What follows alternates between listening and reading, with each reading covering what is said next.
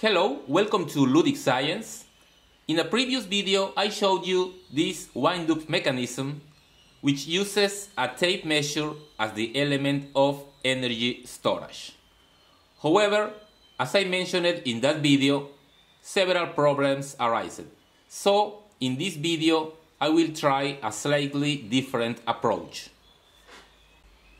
I still used the tape measure, but I took off the tape itself. You need to unwind the tape, taking care that this cylinder that contains the spring will not rotate, otherwise it will lose the tension. And I added a thread. The end of the spring has the thread attached to it, and I added a little bit of epoxy glue to the joint. Okay, so here it is. It works pretty well. You can see the drum with the thread inside.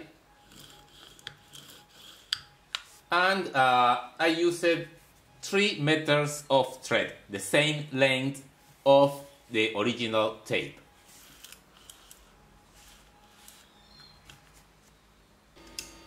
In order to put it to use, I will attach our spring motor to this pendulum with escapement mechanism that I did in a previous video. As I mentioned in that video, the energy for the pendulum comes from the weight that is hanging.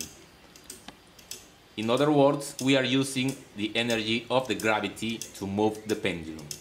But now I will add the spring motor from the tape measure to this mechanism to make it work.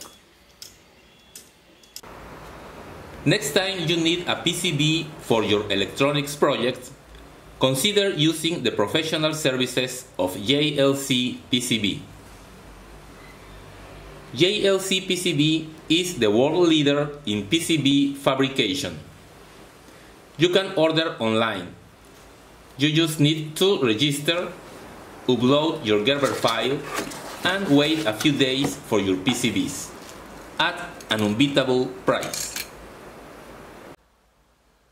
We have the tape measure glued to the base of the pendulum, and you can see the thread that goes to the axis of this part that moves the escapement mechanism.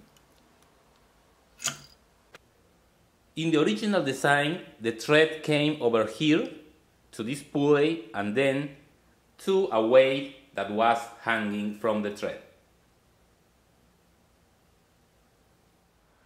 Let's now put the pendulum and wind it up to see how it works.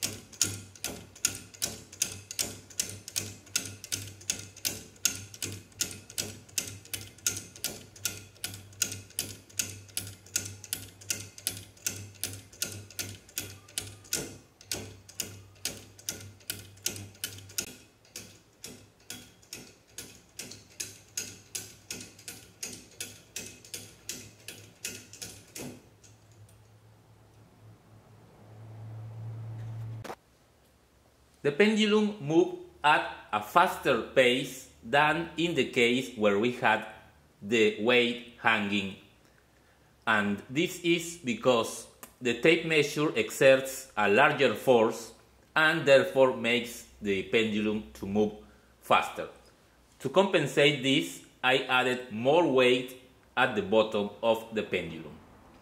However, there is still too much force, but this is good because we can use this mechanism of the tape measure for other purposes. Okay, that's all for today. I hope you liked the video. If that is the case, please visit my Patreon page.